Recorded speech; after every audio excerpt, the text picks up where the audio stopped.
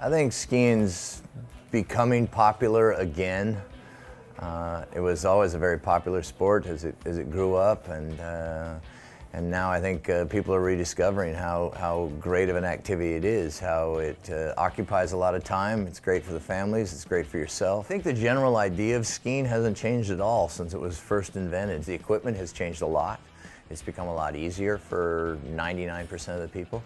Now just about anybody can become a very good skier in a short amount of time because of some of the new fat skis and the carving skis and all the different things like that. Clothing has become lighter, it works better, lifts have gotten better, just everything's gotten better and easier, I think, is the best thing. Snowboarding came around, brought a whole new group of people into the sport. Brought a choice. You know, you don't have to just ski to go enjoy winter sport. You can snowboard also. Yes, it's changed a lot, but the fundamentals of a day in the mountains really hasn't changed a lot at all.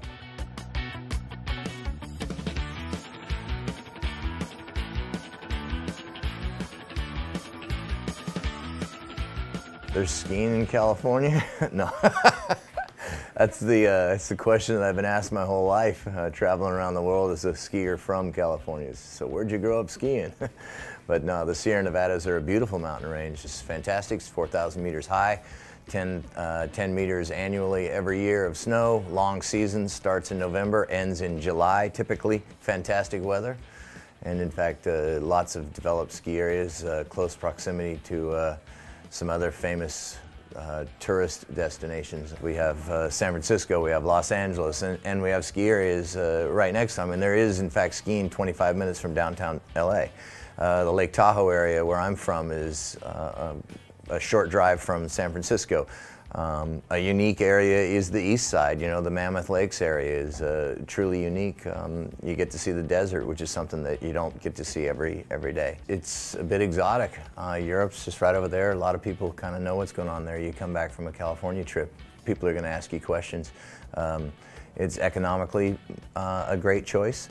Everybody knows America in general is a service-oriented country, so we're pretty helpful. Especially for a lot of British skiers. A lot of people are beginners, and we have incredible learn to ski programs, and again, service-related aspects of it.